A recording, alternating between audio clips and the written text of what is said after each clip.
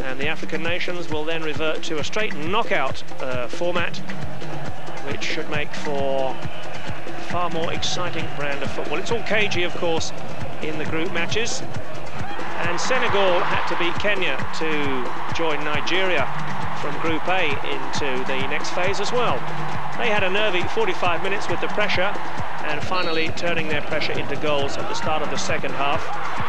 First one from Sane, second from Jules Bokande, his second of the competition. And Senegal wrapping it up as it became a formality with that goal in the final minute from Jaime.